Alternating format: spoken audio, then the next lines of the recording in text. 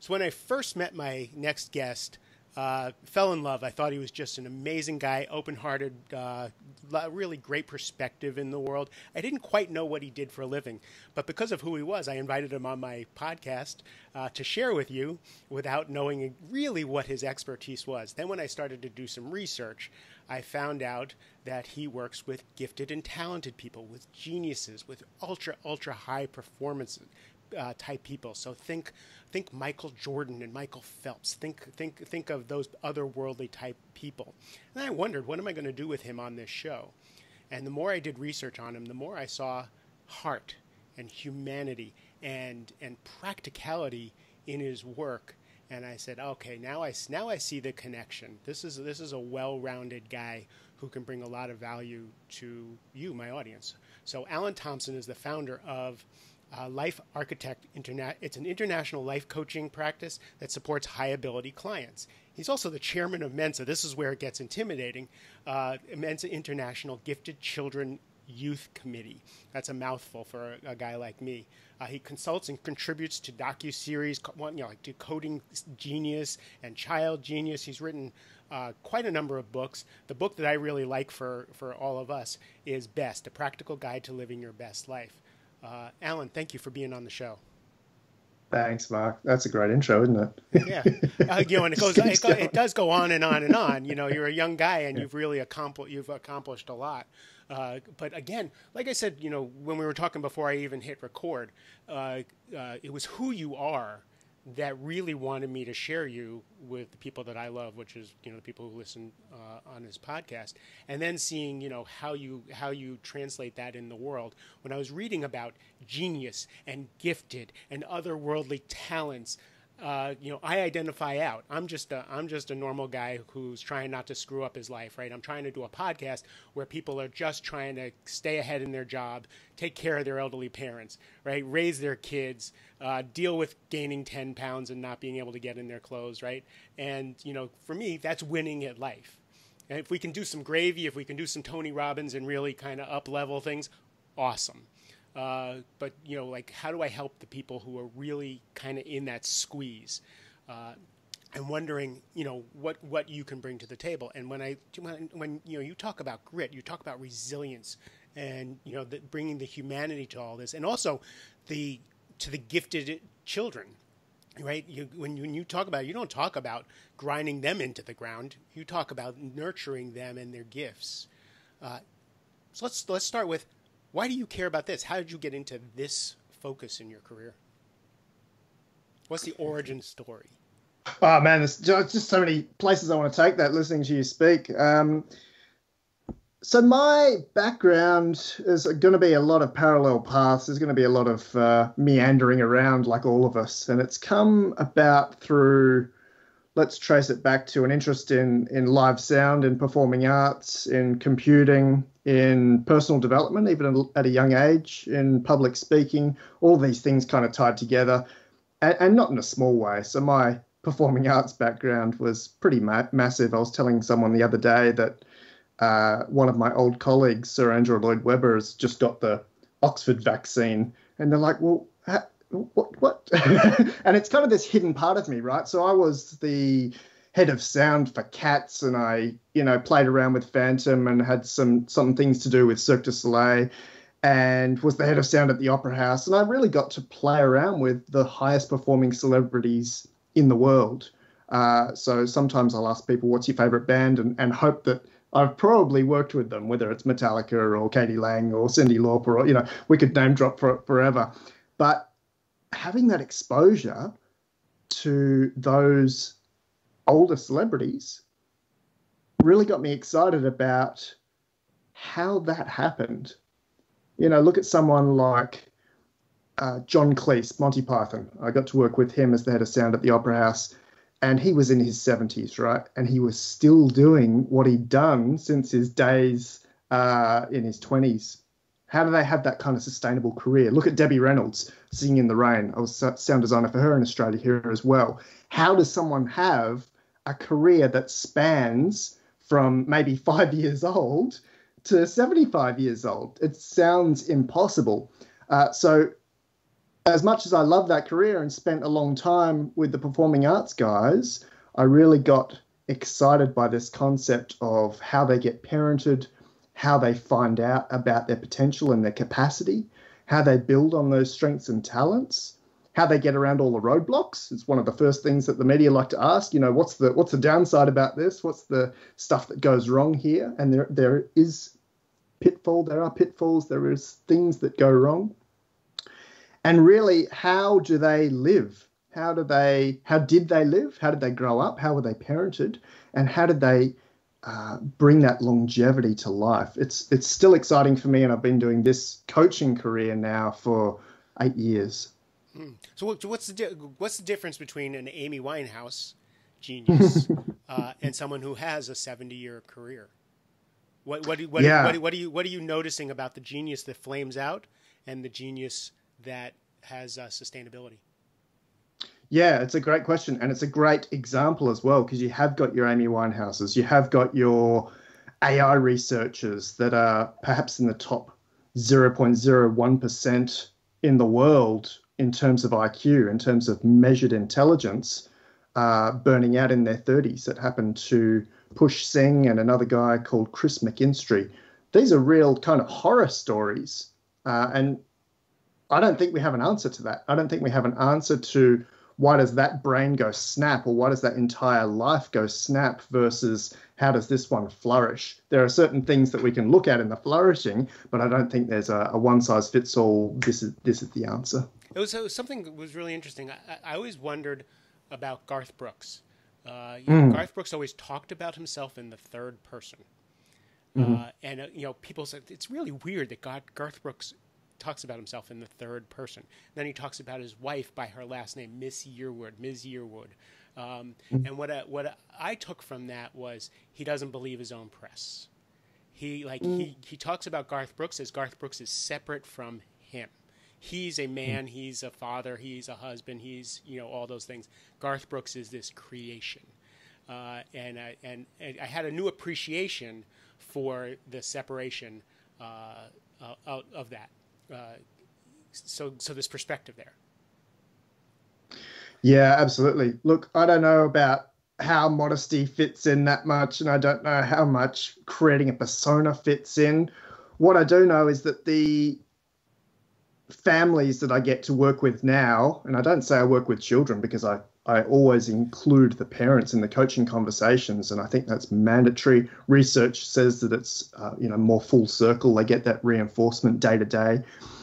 What I see with those families is a complete authenticity and a complete genuineness with how they come across. And even the ones that sound ludicrous, and some of them do sound ludicrous, Mark, with what they can do. I'm talking about children that can solve Rubik's Cubes blindfolded, or can memorize the yellow pages, or can get 100% on the nationwide test. They're still children, they're still people, and they still have this complete humanness to them, which I find completely fascinating. I've got a couple of clients here that I wanted to mention just along that path, Mark. I've got 2 twin clients here in Perth. I don't actually have Perth clients in Western Australia. All my clients are like Asia or the eastern seaboard of Australia. But I've got 2 here that are kind of in person, and same roof, same genetics, of course, they're twins, same raising, as in the same parenting. They eat the same food, they go to the same school, they're in the same class, and 2 completely different individuals. I'm talking about one's fat, one's skinny, one's confident, one's shy, one's into sports, one's into animals, one's got a racks of science books, and the other one's got pads of paper for drawing. That kind of genuineness, that kind of authenticity, that kind of individuality is fascinating to me, that I can't take all the papers that I know about and all the rigor that I know about and apply it in a general way to anyone. And in particular, these guys, where you'd think it'd be pretty easy to say, right, I can at least generalize to these guys because they've got the same parents, but they have completely different ways of showing up. And I love that about every single person. So let me ask you a question. Why are they your client?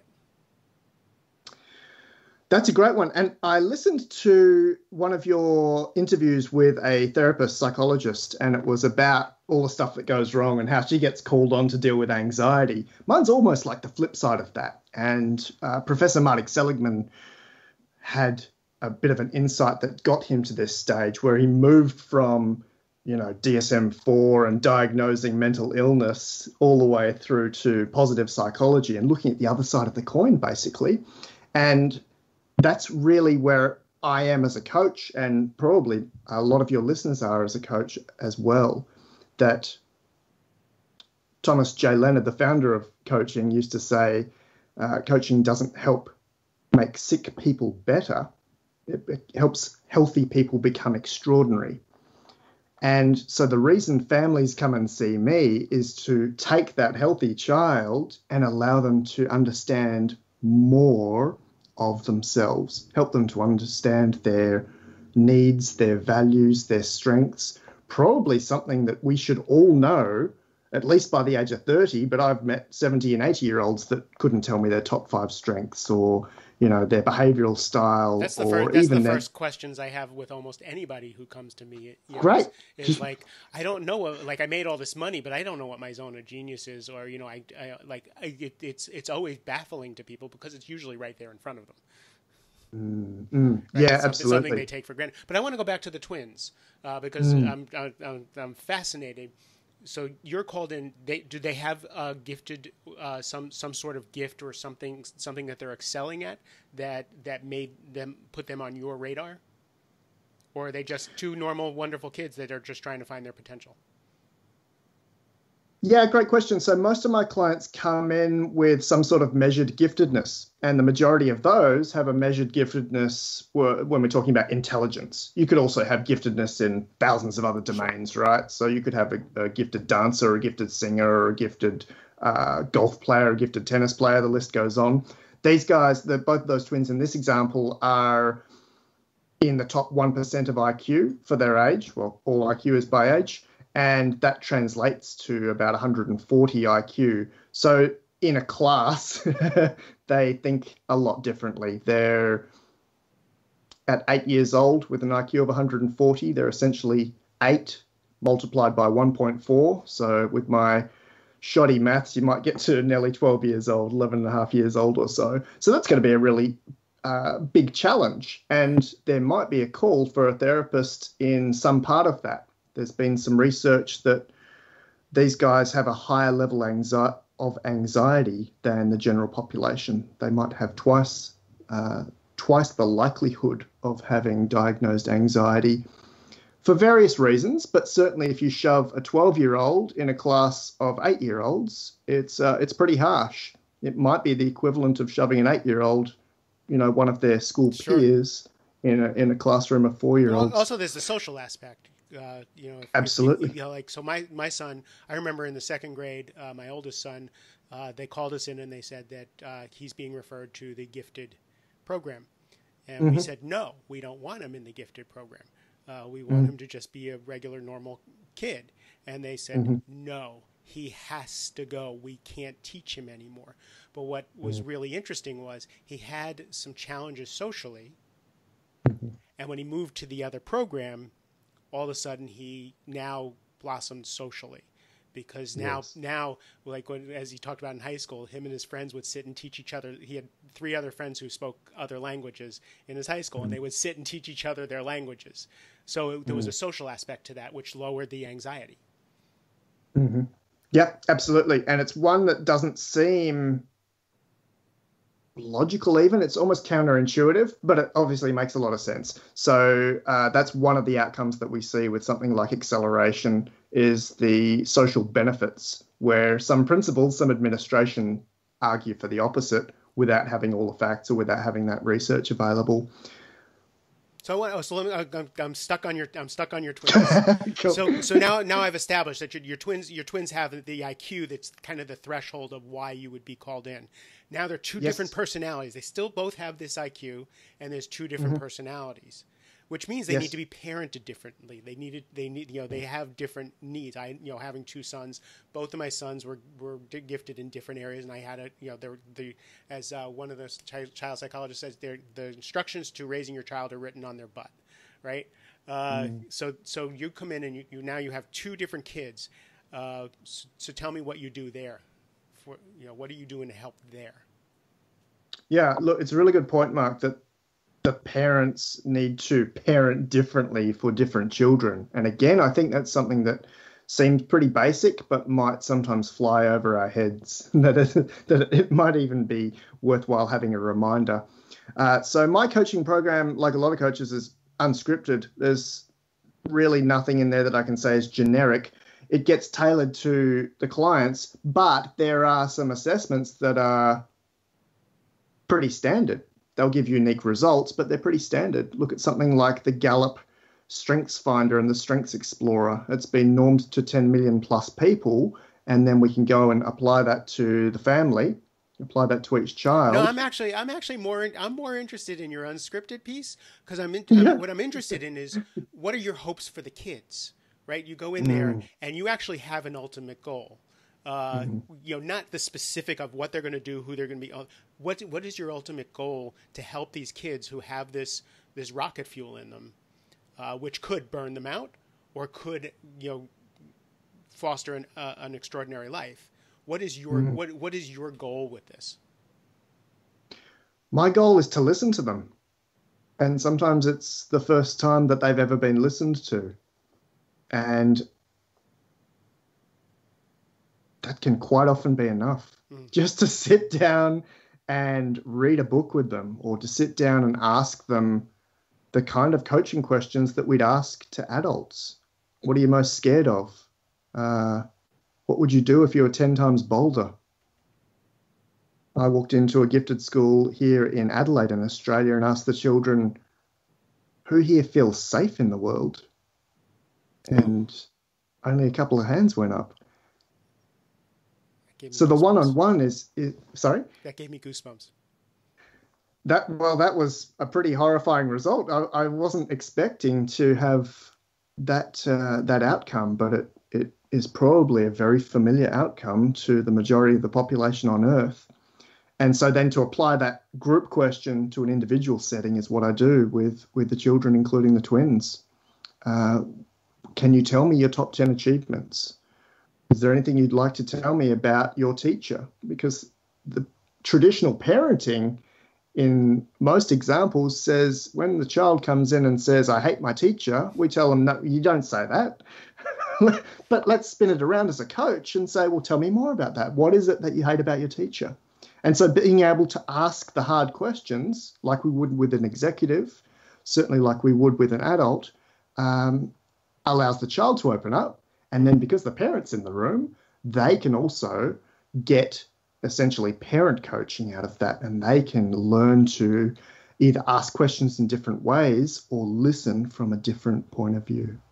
So what I'm hearing you say, so again, we're going to go back to my older son, again, gifted, brilliant, his mind was like sharper than anybody I'd ever encountered. But all he really cared about was baseball.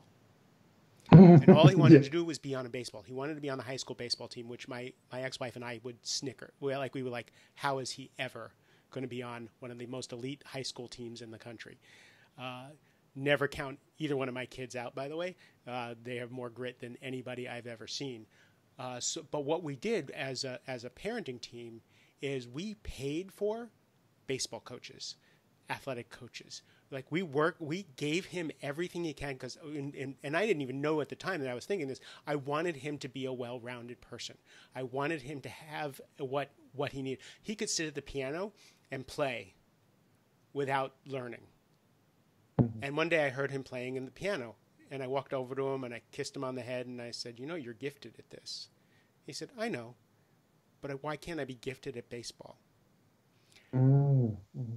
And in his freshman year in high school, I love it. This is a story in my book, is he got his braces off. He got contact lenses. He hit the gym. He grew a little bit.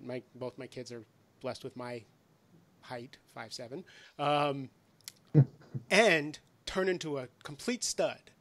and won a high school championship, has a big old ring to prove it, right? Never. And what I love is he's still smart. He's still all these things, still tells dad jokes at 23 years old, but he also is well-rounded, and he plays baseball as in an adult league. And he's got like, so what I'm hearing is you're helping these people, these children grow into full range adults to be able to take care of take advantage of their gifts and live full lives. Am I getting that right? It's as simple as that. Look at Joseph Campbell's Follow Your Bliss, right? And then Tim Ferriss gave us an update. And I will probably not get the quote exact, but just do what excites you. And then in an analysis of very high-performing children, a professor by the name of Greenacre, she said, these children have a love affair with life. And it's baseball, or it's these days Minecraft, or it's their particular sport or their particular performing arts passion, or their particular, in my nerds, there's a lot of astronomy and geology and coding or robotics. It's just allowing them to follow that, even if they're not particularly good at it, but allowing them to follow that passion. And, if we're worried about things like persistence or just perseverance in general, there was a buzzword about grit for a while, that's the best way to do it, is allowing them to fail or not achieve to maybe the highest level of their peers, but allow them to have that sense of competition going on. So, yeah, as simple as that sounds, Mark, that's also a really important thing to have. Maybe one of the most important things to have is allowing them to follow what's interesting, exciting, or gives them that and doesn't aliveness. necessarily come so easily to them, which is really kind of part of, because you talk about this. I love there's a quote that I took from one of your videos where you talk about the percentage of people who are gifted, with that high IQ, and the percentage of people who are tall, and then only a certain percentage of those tall people go into the NBA.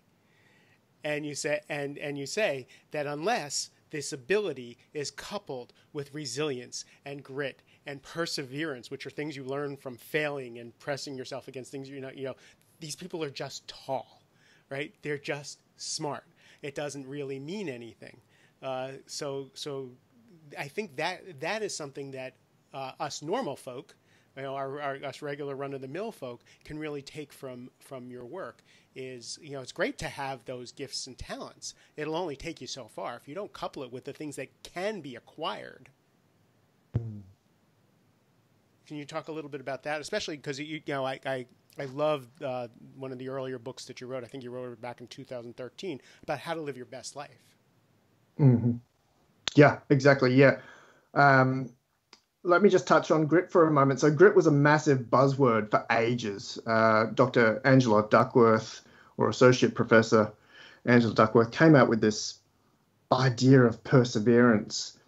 And all the academics fawned over it for ages. They were like, this is, here's a new 4-letter word. Here's something we can talk about. And here's something that we can research and find some stats on. And actually, both Dr. Angela and Professor Marty Seligman came out with a paper that said grit and perseverance outdoes IQ by about twice. So the smart kid in school, in homework, in academic performance in general is going to get beaten by the kid that sits down. I think in her formula she puts effort in twice and talks about why effort is in, talent times effort, and then effort times, and to make your point. Yeah. Mm-hmm. Yeah. And look, it was a great paper and it hit all the right notes for a lot of people.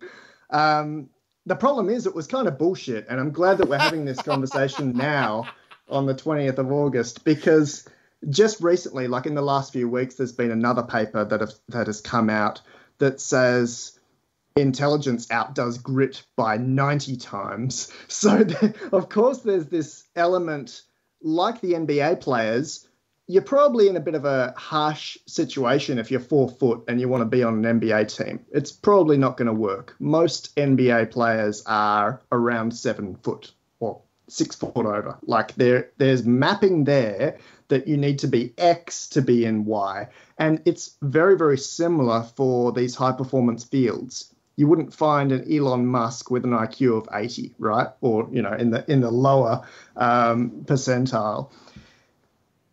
There is an element of conscientiousness. And this ties back to the bliss, the Joseph Campbell bliss and the Tim Ferriss excitement and the Greenacre. And by the way, in the United States, it's follow your bliss and follow your excitement, but make sure you have health insurance.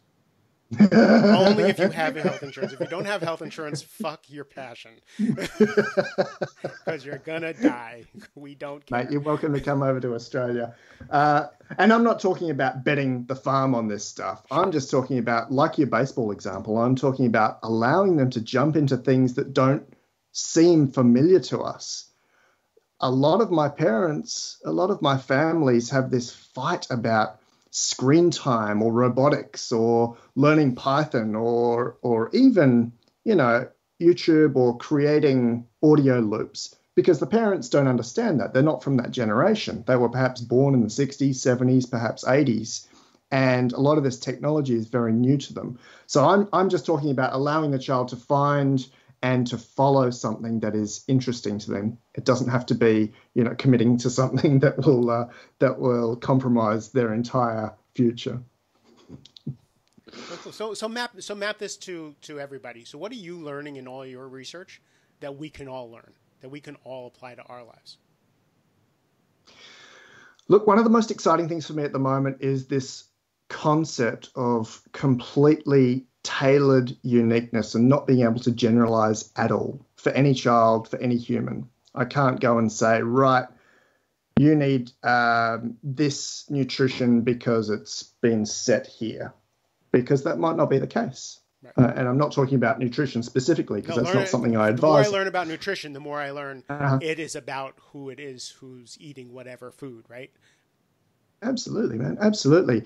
For some children, it might be more socialization. For some of my clients, it might be less socialization. For some of my clients, it might be more productivity or allowing them to study more. And for some, it might be less. I had a client recently that was telling me he studies so much. I said, draw me up a schedule.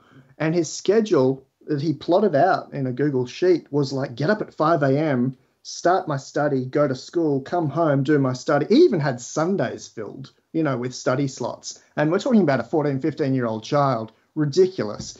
So there are these tailored elements that I think is quite fascinating.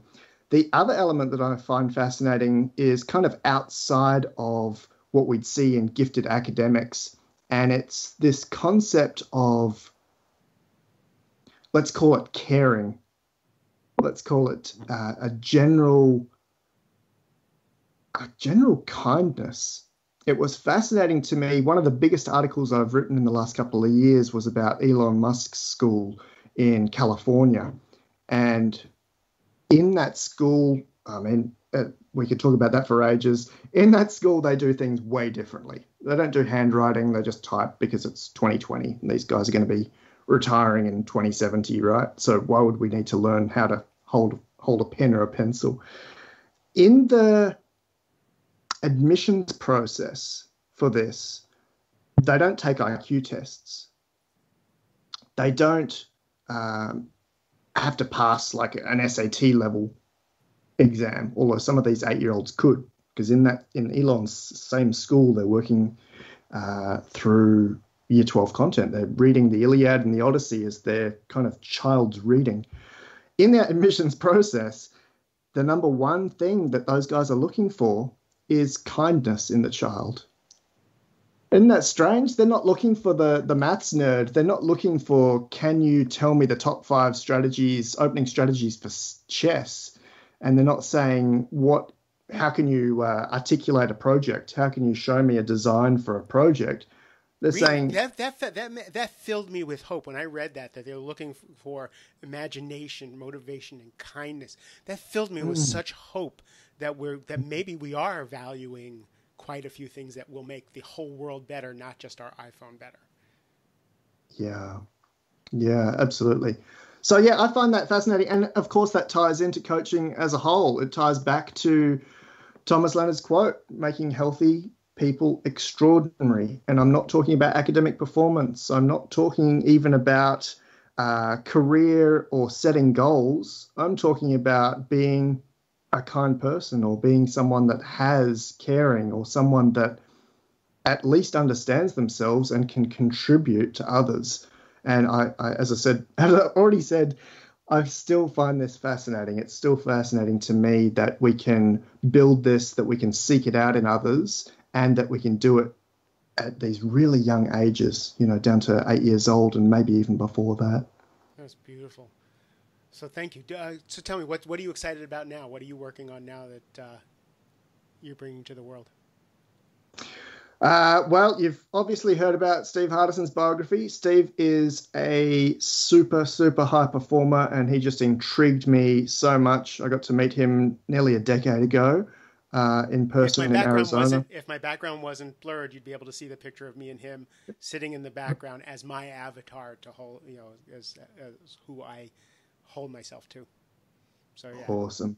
Yeah, yeah.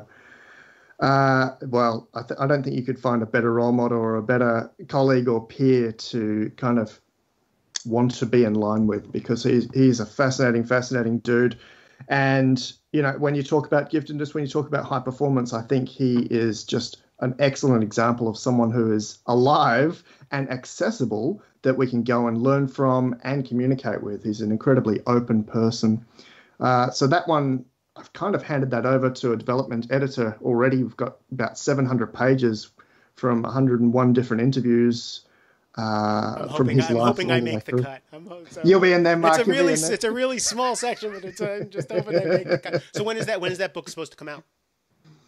So we're looking sometime next year. We're still doing a bit of development work on that to make sure that it's, because you don't want to put anything that's kind of second rate out about anyone, but in particular about in my view, a living saint, or at least a living sage. Let's put it that way. I'll go with living sage. We've talked about him on. I've had so many guests who I have a mutual relationship with Steve on the podcast. So my audience is familiar with the ultimate coach. Who we all learn from. So where can people find you to learn more about what you're doing? So all of my stuff is at lifearchitect.com.au. There's a whole bunch of free stuff there. There's a whole bunch of accessible articles. I've got an academic background, but I'm not writing for academics. I don't think anyone should write for academics. So there's parenting articles there. There's a great article there about criticism and how criticism might not be useful for parenting children. There's an article on the irrelevance of By the way, I read that. I loved it. I love the way again, for a young guy who's not a parent, the love and care you put into what your advice and your insights into parenting is so good. Having two adult sons, you even talk about you even have Neil deGrasse Tyson type articles like neural lace, these implants in your brain. You go everywhere in the website. So we're going to put that in the show notes so people can find you. Cool. What book that you've written would you say is a great book to start learning about what you bring to the world? I'm trying to think of who said that when he encounters people in the street, he kind of has to go backwards because they're kind of, if they've read an older book, he's outgrown that as the author, and he kind of has to step back a little bit. And I feel like that with my blue book, that it's a little bit, it's an older part of my evolution. I think it's 2013 or so. So that one's not my favorite. There's some very practical tips in there. There are one or two things that I think would be updated now if I did a second edition. My absolute favorite one of mine is my green book. It's called Welcome. It actually came out of sitting down with Steve Hardison in his coaching office, and pretty much the next day I started writing a daily email to quite a decent list through a lot of countries in the world. And after a year of sending those, weekly emails, after a year of sending those emails every Monday morning, I packaged it up into this green book called Welcome, Stories to Wake Up To, because it was Monday morning, wake up, read the email. And, I haven't reread that, but when I have people quote that back to me, I think that is accessible and practical stories. They're kind of Steve Chandler short chapters. I think I can give the credit for the short chapters to Chandler because he's done so many books we all like write that. more and more like Steve Chandler and Steve Pressfield with the short chapters. Yeah, absolutely. Why not? So yeah, it's not super dry. It's something you can just pick up, and I'm gonna put that in the show favorite. notes so people can just click on it and find that, because that sounds like the exact kind of book I want people to be introduced to you with. Yeah, as I said, that one's my favorite one. If I was a 3 or 4 year old, my favorite one would be my picture book. That's the easiest book I ever wrote. I wrote the text of that in maybe 10 or 20 minutes. It's 10 of the highest performing prodigies in the world. There's Tesla in there, and there's a few of my clients in there. There's Alma Deutscher, who's a wonderful prodigy that wrote her first opera at the age of 9. And for each of the children's stories, my illustrator went and she did all the hard work. Like, she spent months and months on that and designed these beautiful, intricate, let's call them graphics or hand-drawn pieces of art. And that one's around the libraries here. It's actually at Elon's school as well. That one, to me, is just a really beautiful representation of the capabilities, the capacities of these children. And of course, it's probably got the same kindness and caring message that we've spoken about. It's called People Like Me. It's about how they can find brains like them. Because you might have, in Alma's case, you might have a 7-year-old who's thinking at the level of a 14-year-old. Or if we're talking about her niche, her field of music, you might actually have her up in, you wouldn't even measure it by age. Some people just say she's the new Mozart. So for toddlers and for children, it's difficult to imagine that they will find people that think like them. And this is kind of a reminder that it's possible, and that there are other children, there are other adults, there are other individuals out there that have the same way of seeing the world as they do. Beautiful. Now, Alan, again, the reason I had you on this podcast is because of who you are, not what you do, the heart you bring to everything, and I appreciate you sharing that with us on the show today. Awesome. Thanks, Mark. And thanks for staying up late in Australia. I appreciate Rock that. And roll. Thank God for technology. Yeah, exactly. I wouldn't be allowed over there anyway. I don't know if you know this, but we're in our 6th or 7th month of Australian citizens not being allowed to leave the country. Wow. My son just got on a plane this morning, so we're recording this in late August to go to Israel. He's going to yeshiva for a year in Israel, and somehow he was able to get out of this country and be accepted into Israel, which is a kind of, again, perseverance, grit, resilience. I have no idea how he pulled this off. It's absolutely brilliant. But Good someday we will be able to travel. Yes. Well, look, I'll come and say hi then for sure. Very cool. To everybody else, and remember I told you that dog we're boarding, he's alive. He's alive. I don't think my engineers can do anything about that. As I was about to tell everybody who's listening, I just so appreciate your time and your attention. Please take care of yourself. And as we learned in this episode, be kind. I love you. Have a great rest of the day.